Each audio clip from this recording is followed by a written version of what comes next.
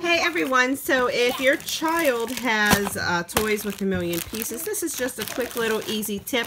I like the gallon size freezer bags, and I like to make sure they're the freezer bags because they're a little bit sturdier. You can get ones with the smooth slide here that just zips along, or the press and seal. But as you can see here, we have like a little magnetic My Little Pony puzzle that has 1,000,000 pieces. So it's nice to just have it in here. And then we have this match card game. So this is a very, very cheap and inexpensive way to store your kids' toys that should all be together, but you can never find them. All right, everyone, thanks for watching. Please subscribe.